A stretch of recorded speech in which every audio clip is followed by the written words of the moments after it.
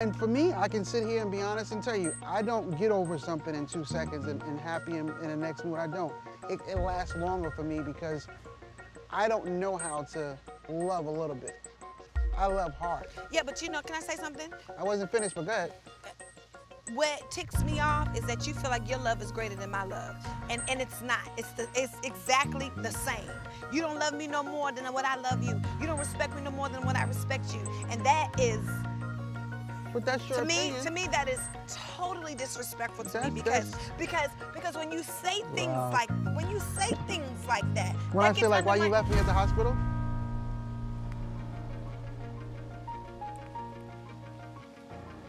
I didn't leave like, you come at on, the come on, hospital, don't do that, Tamar. I didn't leave you at the hospital. Don't say that. I didn't leave you at the hospital. I was there every single damn day at the hospital.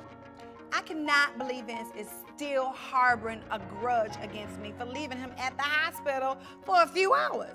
Like, he is seriously upset that I went to see my friend in Philly for like 3 or 4 hours, and I just don't get it. I was in the hospital with him for over a month, worrying myself sick. Every single day. You didn't go to Philly?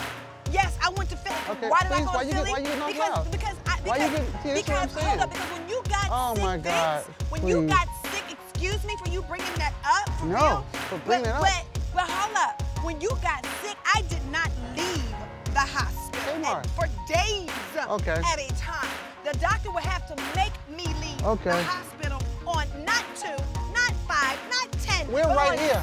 We're right here. Because that is but you know what? well, you know what's disrespectful? On several occasions. Have a good dinner. You're just too loud, and I can't deal with that. Vince, this is light night. This is love night. It's not. It's loud. But you can say things, and that's not fair. But I'm not yelling in front of everybody. You don't understand your attitude. But it's not an attitude. If you want to sit here and be honest with you, we all have conversations. You're too much sometimes, and it's not necessary. You can have a conversation and be an adult about it. But no, you're not, Tamar. You're on 20 right now. Because when I'm passionate about something. What about what somebody else is passionate about? It's not just your feelings in the world. You're not God. Neither one of us are. Nobody here are. But you got to understand that you don't just control and exist in this world. It's other people you got to live with. Vince. I'm done.